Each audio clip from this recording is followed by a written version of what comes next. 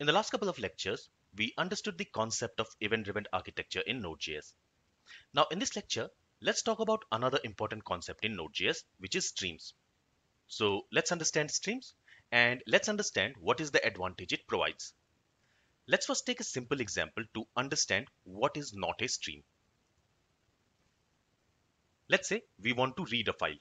For that, we are going to use this read file method and we want to read the source file.txt. Now, when we use read file method to read a file, in between a buffer is created. From the source file, the content is read in the read buffer and all the content is read at once. And then that read content is available in our Node.js application. So here we are storing that content in the data variable. Now we want to write the data, the content which we have in the data variable in another file. For that, we need to use this write file method. Right, we have already seen this. So here we want to write the data, the content which we have in this data variable to, let's say, a destination file. And to do that, when we use write file method, it creates a write buffer in between. And then it writes all the data in that buffer, and from that buffer the data is written to the destination file. And again, all these happens at once. The write file method writes all the data in the buffer at once, and then that data is written in the destination file. So this is how the normal read and write works. When we read a file using read file method, when the read file completes reading all the content from the specified file, that data will be stored in the memory and then it will be available for use. If the file is very large, it is still going to read all the data from the file before it makes it available for use, and it might take some time in reading all the content from that file as the file is very large. Once all the content from that large file is read, then only that content will be available for use. That content will be stored in the system's memory and it will be available for use. The problem here is that since we are reading a large file, and once that large file is completely read, we are going to store all that data in the system's memory. So it is going to take a lot of memory to store that data. Now, with streams, we can process, that is, we can read and write data piece by piece instead of reading or writing the whole data at once.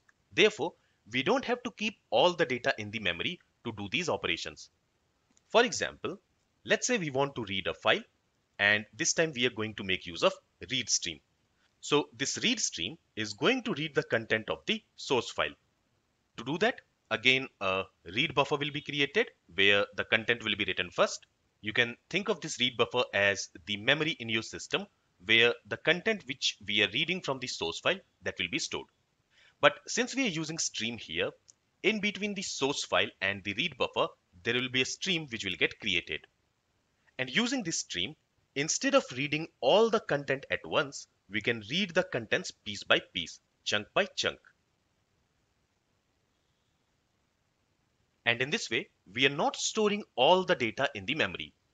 We are reading a chunk, we are storing it in the memory and we are using it. And then we are freeing the memory.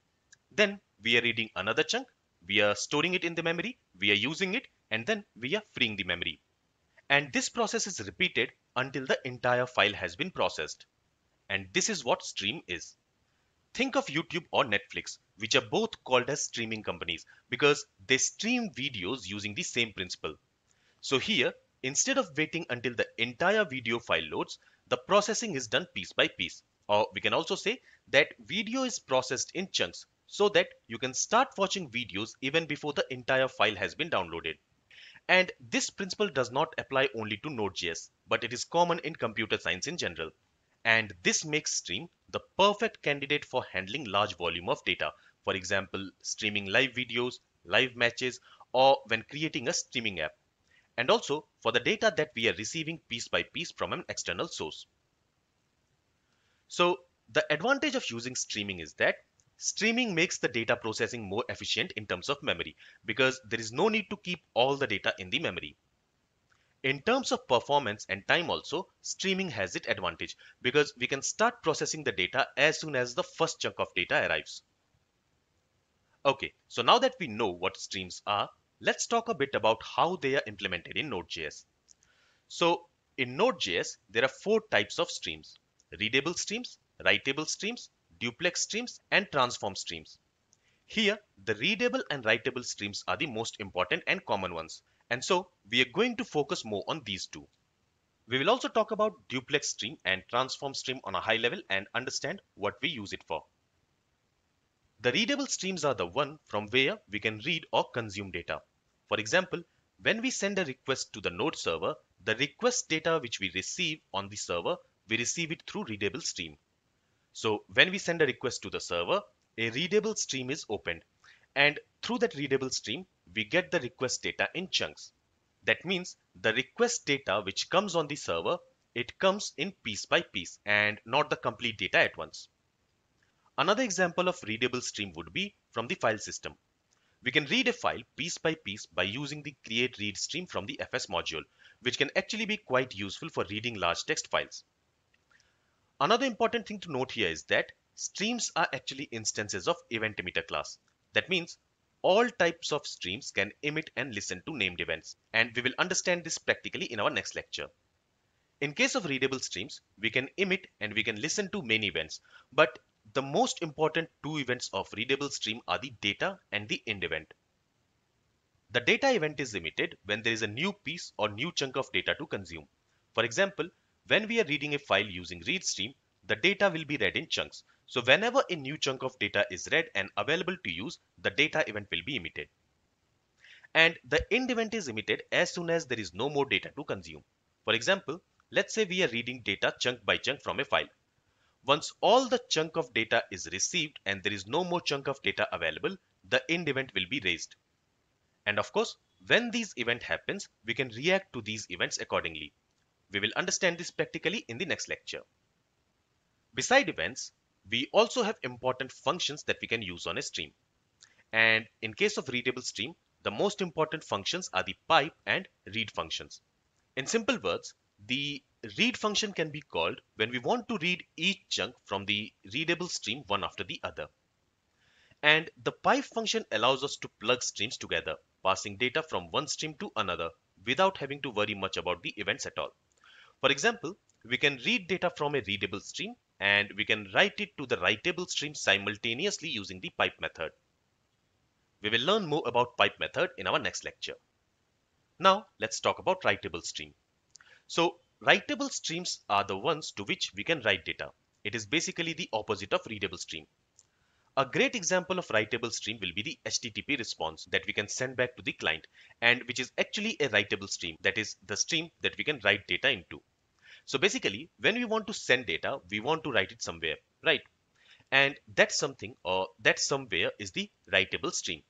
For example, if we want to send a big video file to the client, we would stream the result, just like Netflix or YouTube do, instead of sending the complete video file at once. The two important events of writable stream are the drain and finish event. The drain event is raised when the writable stream's internal buffer has been emptied. And the finish event in a writable stream is emitted after calling of the end method, when all the data is being flushed to the hidden system. Basically, it's similar to end event in readable stream. And finally, the most important functions which we have on writable stream is the write and end function. And we will understand it practically in our next lecture.